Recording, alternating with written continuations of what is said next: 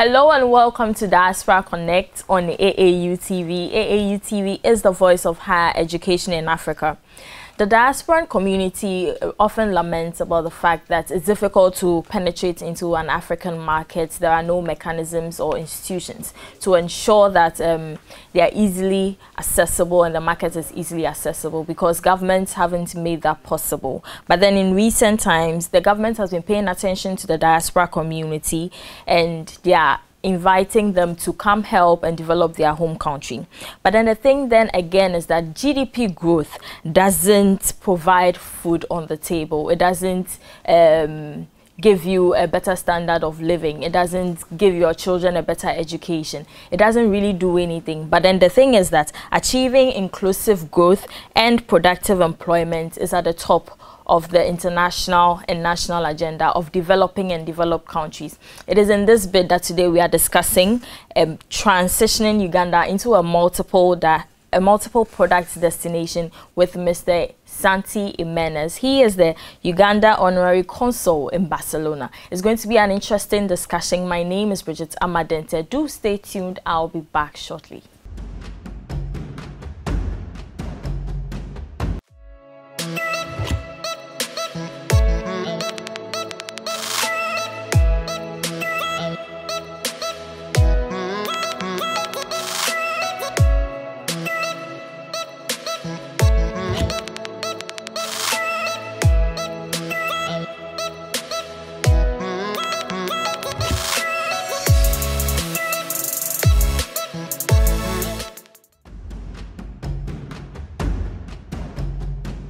You're welcome back from the break. This again is Diaspora Connect, where we prioritize the work of the diaspora in their home country, discussing transitioning Uganda into a multiple product destination with Mr. Santi Jimenez, the Uganda Honorary Consul in Barcelona. You can follow the conversation on Facebook, Association of African Universities, and then on YouTube, Association of African Universities.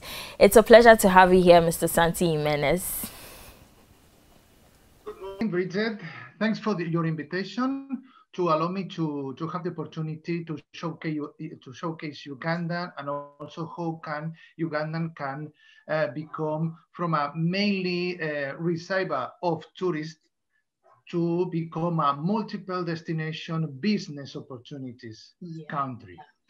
As you told me, I'm the Ugandan consul in Barcelona since 2012. So I have been the consul since 8 years ago, and I have been linking, not only Spanish, Spain with Uganda, but also from Ibero-American countries to Uganda, because I'm one of the few honorary consuls that speaks Spanish. So I have been also assisting my community to be adapted to Spain, and also relating, Ugandan companies with Spanish companies. Okay. Also, I am a business advisor specialized in African countries, especially Uganda, which is my country, to do business and to make possible, African countries can develop. Okay. So aside that, what other works do you do as a consul in Barcelona? Yes, well, as consul, I have been touching different areas. One of them is, assuring the Ugandan community has a good stay in Spain. It means in terms of administration issues, assisting them to get the work permits. Right now, we are in the process of getting for them the passports. The new passports from Uganda. I had the big opportunity to have a good relationship with immigration passport control officer who allows us to get the passport from the consulate straight with immigration authorities, and then the community is getting the passport on time, because next year all passports are phased out completely. Wow. So as a consul, I was really concerned about the fact of my community was without valid passport to process and to get the new residence permits. Okay. So I was very, very busy with this. But at the same time, you know that some African countries have been in lockdown.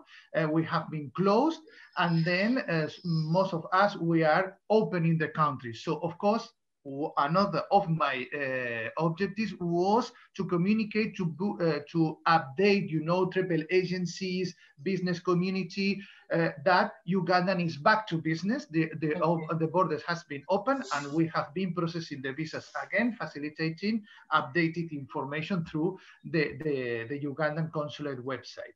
Apart from that, you know, I have been, you know, catching up, you know, the actuality of Africa, of course, observing, you know, the moves. And as a business advisor, I have been realizing about this important movement in the mindset of African governments. It is the fact of it is okay to buy what we need, but we cannot remain all the time buying from abroad. You know, when you buy from abroad, you increase your national debt. When you increase your national debt, you lock down yourself economically, meaning that when you want to do something by yourself, you want to create a new university, or you want to improve your infrastructure, you cannot get more loans because you are highly debt. You don't have resources from your own. So you lock down economically even the development of the country for years. Yeah. So it is a matter of change the mindset and to think about which kind of country you want to have for the future generations. And according to that plan, this objective, you have to see the different steps of that path. Yeah. And the most basic is use your raw materials, the things that you have in your country. Provide the industry to give, you know, value addition. Mm-hmm. That will allow you to create a healthy industry, and there will be a point that you will be able to export. Just the opposite situation you were before. A part of that, you also are creating employment to youth. Africa population is highly youth. In my country, in Uganda, we are the second youngest population in the world. So the 70% of Ugandans are below 30 years old. So these people, many of them are unluckily unemployed, looking for greener pastures abroad, like in other African countries. So we lose engineers, we lose nurses, we lose doctors. People really prepare. They go abroad. It is USA, it is European Union, it is UK who get the benefit of them, not us. Yeah, that's a big problem. Yeah, that's a big problem. Yeah. Okay. So let's move into the discussion for today. Tell us the business landscape in Uganda over 20 years with regards to the services sector, the manufacturing sector, and even the agricultural sector. But let's start with the services sector. Okay. You know, for the service sector, that includes, you know, for instance, banking, tourism, IT, you know, it is the most important sector for Ugandan economy, especially, you know, when we talk about revenue, tax revenue, and job creation, you know, especially on the tourism sector.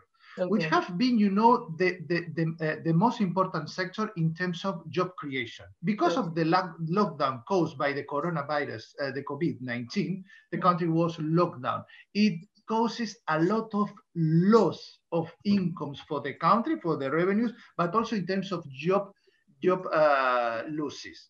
Yeah. Right now, we have opened the country. We are doing big efforts to promote the country through Facebook, through Twitter. So we also have been stimulating, you know, the local tourism. Something that African thinks is that when you do tourism as an African person, you go abroad, you go to the States.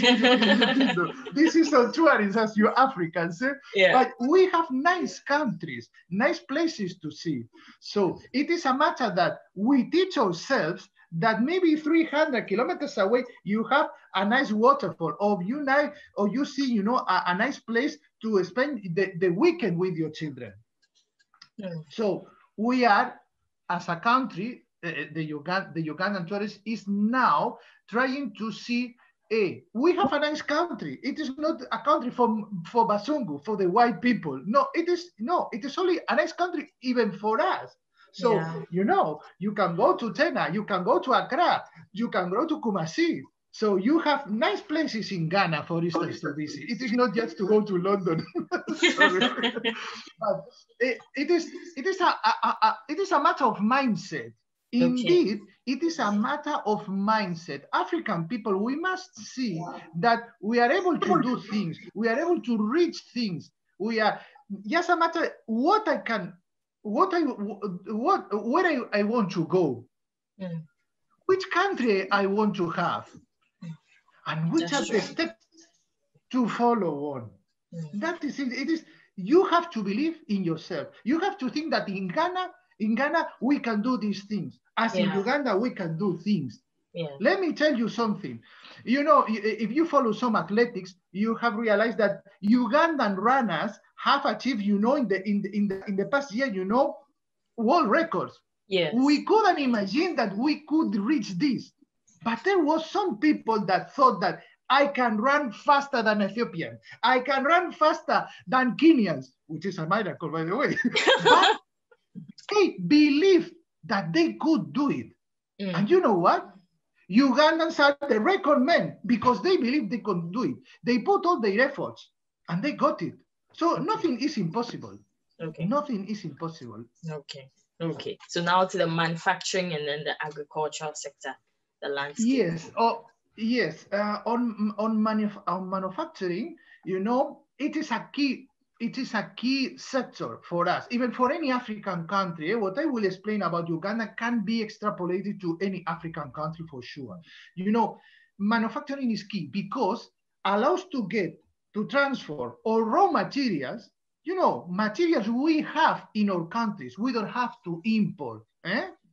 Things we have in our country, we can transfer in a finished product that we can use in our own country. So we stop the importing, we reduce the external debt, but also the remaining can be, the excellent can be exported. So we get money, we get richness in our country that allows us, if we invest properly, to give benefits in different ways, in a better education, in a better health system, in transforming or the transport nets, for instance. So all of this is very, very important.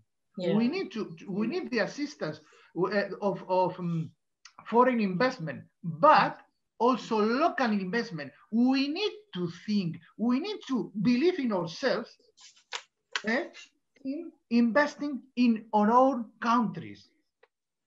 Let me put you an example. Nigeria. If you know something about the most important companies, if I say Dangote company is who? It's a Nigerian company. Dangote, it also takes the name from the owner.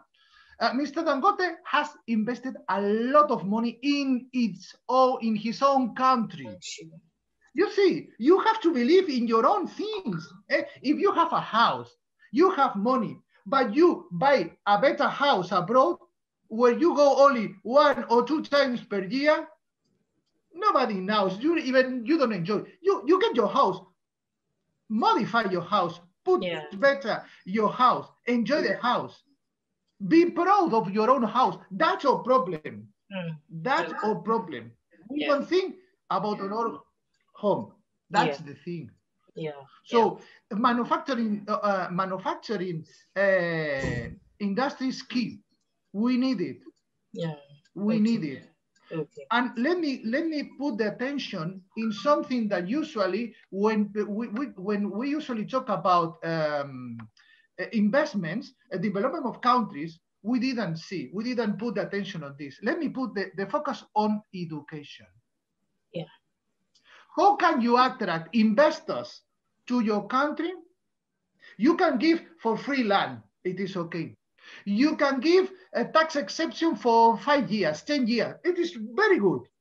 But when a foreigner comes with $3 million USA to do an investment in a factory, cars factory, for instance, automotive industry, then this man comes and says, okay, let me see who can be the engineer for my project. And this man realizes that the system, that the educative system is very weak. Mm. Do you really think that you will find an African engineer? No. And you see that in many international projects, you see the typical USA engineer, the British engineer, the French engineer, and you see, but don't we have proper engineers in our country? You know the answer is that people is abroad. They finish the degree in his home country, but because they didn't have, you know, a not good business job opportunities, they try to USA. They are working now in a USA company. So when they come to their home country, it is as an engineer of a foreign company, never from a local one. Yes. Yes. So this is another problem. Then, you know, the investors look for different specialities, and you know, there are no enough vocational training schools for that industry. So of course, this investor has two options: bringing expats or moving to another country that offers this vocational training schools. Vocational training, yeah. This is basic. This is basic. Yeah. If I was an investor, I will look for which country offer a range variety of vocational training schools. And I will see if my project has good skilled people in the country. Okay. That would help. Yeah. I'm glad you've touched on it. Yeah, it is, you know, at the end, it is a matter of you develop your own country, you attract the investors. Yeah. Okay, that is good. Just like in Ghana, we are promoting Ghana these days. So we promote our food and everything. And, you know, with the year of return, it has attracted a whole lot of diasporans to come back home to help their home country. So I like the fact that it is a good program. You know, they are focused on the Ghanaian who live in diaspora in USA mainly. I saw an article about this. This is a good idea. This is a good idea. Yeah. Also, another sector which is important for any African country, but especially for Uganda, it is the agricultural one. You know, in Uganda, agriculture keeps busy, you know, many people, but not to produce and sell. No, it is just for self-consumption. It is just for surviving. So what's happening? You know, we have some fruits that we lose it. So you see how they grow up, they fall down, and they are spoiled. But you see, in other countries, they are well appreciated. So the question is, why something that is well appreciated abroad, here in our country, it's spoiled, you know, on the floor? Yeah. Because we have to professionalize, we have to industrialize, you know, the agricultural sector. It is the so-called agribusiness. So that involves, you know, a big business opportunity for those countries who are highly experienced in agricultural sector. For instance, Mediterranean countries, for instance, like Spain, France, Italy, those countries have a big, also some Ibero-American countries have opportunities there to help to develop. Because, you know, one day you will see that when you want to sell something to Africa, it will be very expensive. You know why? Because right now the governments are thinking about, let us grow ourselves. So let us have a factory and create our own bases. For instance, let me give you an example. In Uganda, we have a company called Chira Automotive. It is a private company, but the government has a 40% shares. Chira Automotive is to make a factory. It is to to manufacture buses. Okay. For the Greater Kampala area. Okay. And also inside the central Kampala district. Okay. What's happening? Since some months ago, you could import to Uganda a bus. Right now, you cannot. Wow. You cannot import a bus. You know why? Because now we are factoring. We are manufacturing the buses. Yeah. So, like this is an example other African countries could do for any other product. So now here comes a good question. If I'm a foreign business person and I want to do business with Africa, in some time, can be months, maybe years, probably, I cannot do business with Africa. Yeah. No, you know why? Because the taxes, the customs taxes will be higher to protect this industry, this local industry, which is growing slowly. This is called protectionism in the economy. Yeah. So at the end of the day, if you want to do business in Africa, you have to be in Africa. You have to be part of the movement. Yeah. Because remember, what's happening in January, the next coming year? It is the AFTA. Yeah. I was just about to mention that. Yeah, it's coming. It is coming to be enforced. We have a delay of 6 months because of the coronavirus and the like. But you know, recently, the past week, Nigeria, one of the most important countries who didn't sign the AFTA, has signed, finally decided to join the community.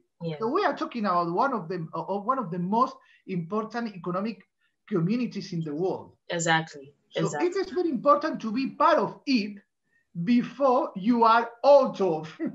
Okay. See, so if you are a smart businessman, be part of. Yes. Be part of Africa. Yeah. That's the trick, the advice right now. Free advice. Free advice. Yes. I should be paid, by the way. Okay, we are going. It is a very useful free advice. Yes, very useful. So but we are going in on Africa a quick break to be part. Yes. We are going on a quick break, and then when we come back, we can go into the policy direction to grow the Ugandan economy. This is still Diaspora Connects on AAU TV. Please do stay tuned.